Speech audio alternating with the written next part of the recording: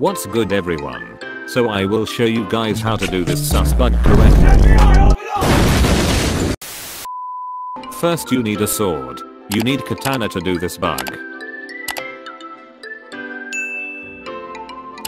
Now you just need to use the Z skill. Open your inventory and click katana again. Alright, now this is how you do it. You need to hold and release Z skill, and then click unequip. You need to let go the skill first, then unequip the katana.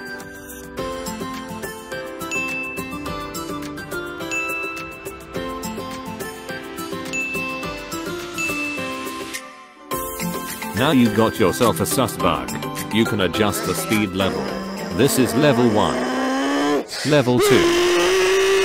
Maximum level. Look at how fast it goes lol. And that's how you get the sus bug. Oh my god, this guy. Alright, you're dead.